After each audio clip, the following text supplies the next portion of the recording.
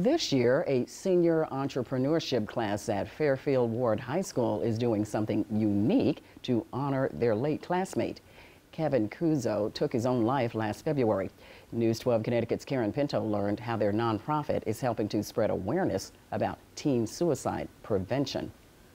We want to prevent another tragedy like this from happening by spreading smiles, as our name is, and just spreading happiness and supporting your friends and being there for people. Charlotte and her classmates are spreading smiles. Just spreading the awareness and breaking the stigma of mental health is just so important to us. All in honor of their friend, Kevin Kuzo. Chris Silk played lacrosse and football with Kevin since the 6th grade. He says Kevin was the freshman year football captain. He just had so much heart and he just cared about everybody and wanted to see us succeed and win. Kevin died to suicide in February. In times where you needed to be so close together, you couldn't. And it was just terrible. Kevin's parents, Kristen and Jim Kuzo, believe remote learning and COVID restrictions exacerbated their son's depression. Our message is to be kinder, gentler, more empathetic, and more compassionate to everyone you meet. They say they are so proud of the students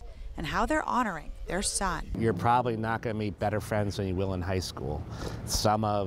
On the day that Kevin died, 2 of my best friends from high school were the first ones at my house. Students are not just selling sweatshirts. In our time of pain,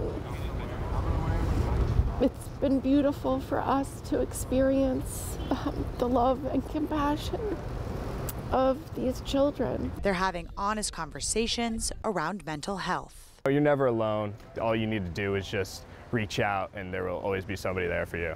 All the proceeds from this sweatshirt will be donated to Will to Live. So far, these students have raised more than $5,000. Let's help them raise even more. For more information, head to our website, news12.com. In Fairfield, Karen Pinto, News 12 Connecticut.